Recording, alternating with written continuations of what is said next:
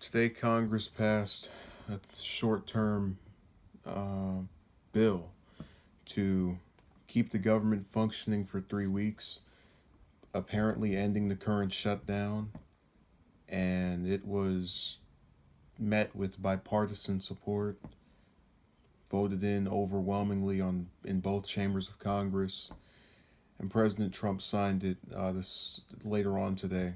Now, my stance is this: while it is good to put back into work these 700,000, 800,000 employees that were furloughed during this time, or however you pronounce that word, my issue is the idea that by delaying something with a couple of weeks, you can somehow celebrate. I don't see anything being said by either person of leadership, whether it's the Speaker of the House, the minority leader, the majority leader, on what they are going to do to ensure that we don't have another shutdown, especially not in the next 3 weeks or after these 21 days are over.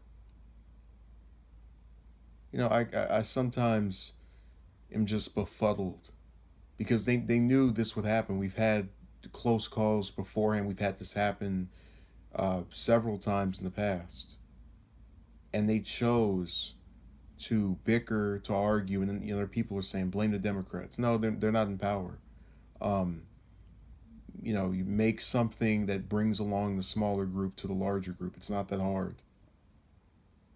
And whether you want to blame Trump, I'm blaming that just both parties, but especially one over the other, and that's the one that's in charge. One of the lasting repercussions I suspect this of having is that while people have said Republicans will get more seats in the next election cycle or the midterms coming up this year, I just want to point out, during the last shutdown in 2013, there was a Republican Senate, or rather there was a Democratic Senate that flipped in the midterm the following year. So that's notable in the sense that it gives this idea of context, for lack of a better term. I'm not saying that's going to happen, but it's something that foreseeably could occur, especially when you have such close numbers. But that comes down to just going to that state and saying, hey, look, this person voted to shut the thing down, this person voted to keep it going, whatever the demographic of voter is over there. But I'm glad the employees are back to work.